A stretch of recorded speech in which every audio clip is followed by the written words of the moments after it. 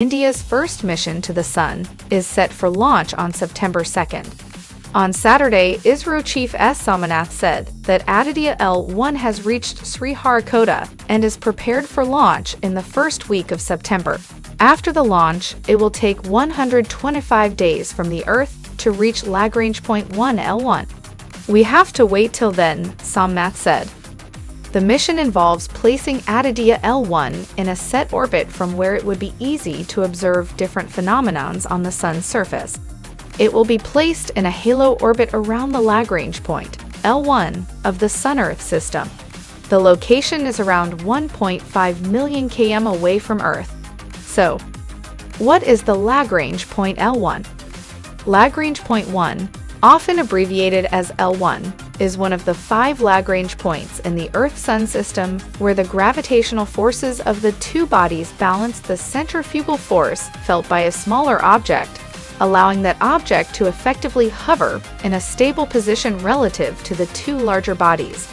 In the case of the Earth-Sun system, Lagrange Point 1 L1 is located between the Earth and the Sun, about 1.5 million kilometers, about 930,000 miles, away from Earth in the direction of the Sun. This point is on the line connecting the two bodies and is situated in the Earth's orbital path around the Sun. L1 is a particularly interesting point because any object placed there will remain relatively stable with respect to the Earth-Sun system. This stability arises from the way gravitational forces interact at this point, making it a prime location for various scientific observations in space missions.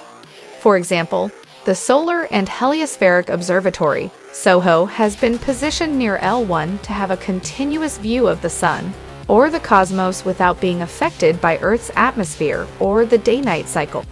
Using the special vantage point L1, 4 payloads directly view the Sun, and the remaining 3 payloads carry out in situ studies of particles and fields at the L1, thus providing important scientific studies of the propagatory effect of solar dynamics in the interplanetary medium. The spacecraft will carry 7 payloads to observe the photosphere, chromosphere, and the outermost layers of the Sun, the corona, using electromagnetic and particle and magnetic field detectors. The suits of Aditya L1's payloads are expected to provide crucial information for understanding the phenomenon of coronal heating, coronal mass ejection, pre-flare and flare activities and their characteristics, the dynamics of space weather, propagation of particles and fields, etc.